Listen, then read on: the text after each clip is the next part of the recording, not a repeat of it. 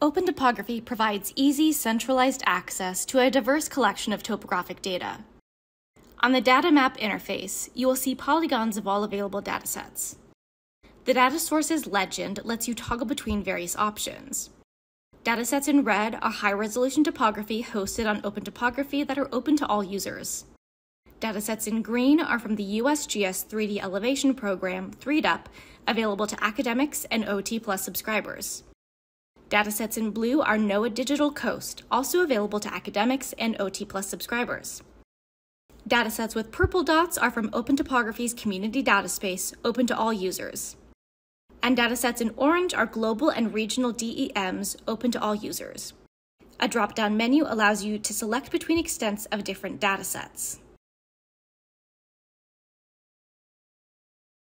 When you select a region over your area of interest, it will list all datasets available within your selection below.